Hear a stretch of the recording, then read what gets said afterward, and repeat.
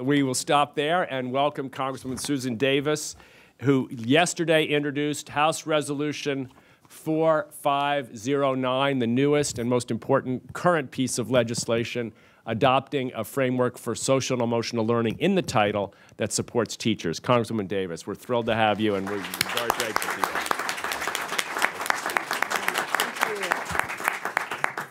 Thank you so much. How is everybody?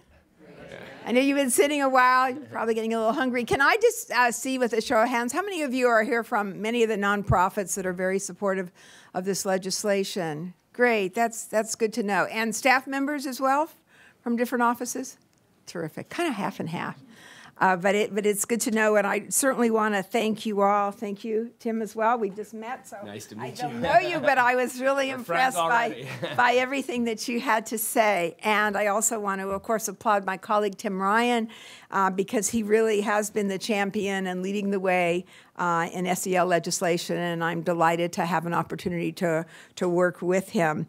As you know, we did drop our bill yesterday, and I was pleased to have a chance to do that, and I guess it was a bonus that Secretary Arne Duncan was at the Education Committee yesterday and had a chance to ask him about that as well. And I think that his response, was a great one, and I think that there are a lot of doubters out there, and that's why I wanted to ask him. So, what does this mean? Because I went through some of these, I guess the health care for kids and clinics boards in San Diego many, many years ago. I was a school board member in the 80s, and I could tell you that when we tried to introduce, and we were successful in it eventually, an opportunity for young people to go to school and to actually have a primary care provider who could help them, not just with physical issues, but with mental health issues as well, with wellness issues. We had people from, it felt like throughout the country, who descended on San Diego to say, no, this is a job of parents. You don't do anything in this area. And they were very alarmed by that. What we know now is that that's not the case, that having a place for young people to go and to have a chance to, to share and to become advocates for one another in their wellness is a good thing. It's a good thing for all students. And so I think that's where I come from in bringing this bill forth and in working certainly with Michelle on my staff now, who's a fellow and working so well with us, and trying to see what are some of these pieces. And I loved your chart because I think that really does explain, yes, we have a lot of programs. I was just at the Holocaust Memorial Service, and that is about remembrance, but it's also about rebirth. And that really is a message that many of our teachers try and implement in their schools and across school districts everywhere. There are a number of programs, but trying to have a framework for that, trying to have a way that we connect it with research, that we connect it with grants that are out there, but could be utilized in a different way. That's what this is all about, and that's what my legislation is about, and I know that you have that information as well.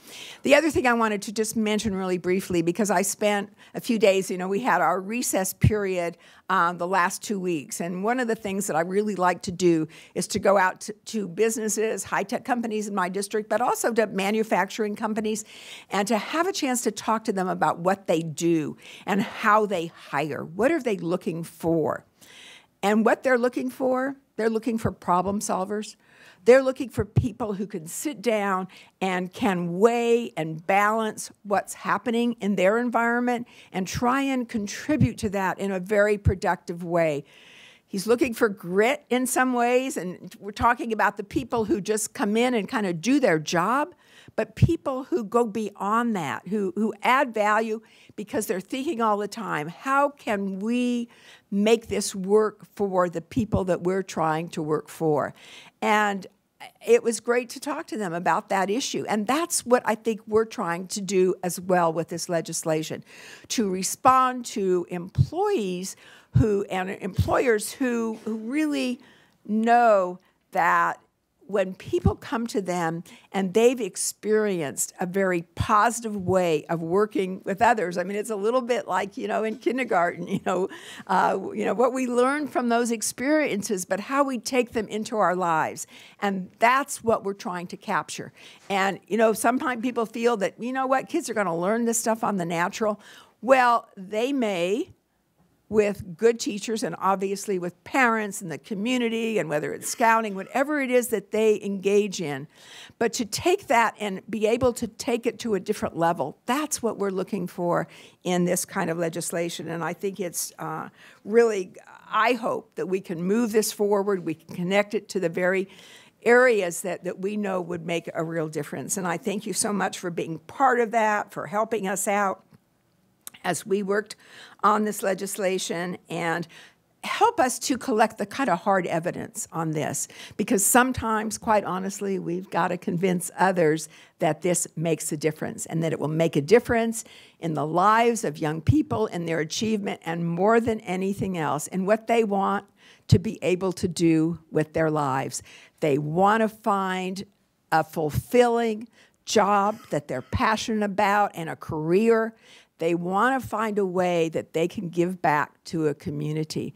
And when people are happy and they connect with who they are and how they can work in an environment that really values their skills, but even more so their talent, their ingenuity, their ability to innovate, to do things in a different way when they see a need, that's what everybody wants, and I think that's what we want for our kids, and we want to connect with that at an early enough age that they value that as well. Well, thank you all so much for what you've done, and appreciate it.